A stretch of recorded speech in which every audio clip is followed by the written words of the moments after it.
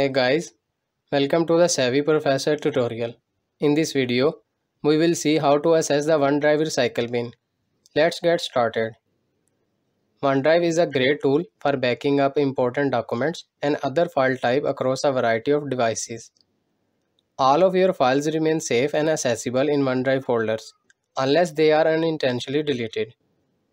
Here I am on the dashboard of OneDrive. What I will do is simply go to the document folder and open it. Select Files and then hit the delete option from the top bar and then click over OK to delete them. You can see that my files are going to be deleted one by one. All files are deleted now. Let's go back. From the left sidebar of the OneDrive, I will simply go to the last option, which is Recycle bin. Recycle bin is empty. To see the deleted files in Recycle bin, we need to refresh the tab.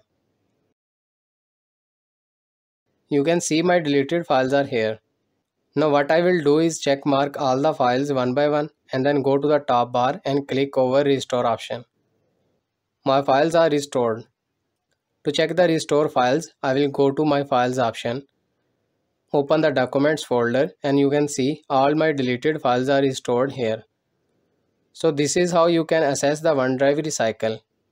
I hope this video is helpful for you. For more information, please subscribe our YouTube channel and thank you for watching.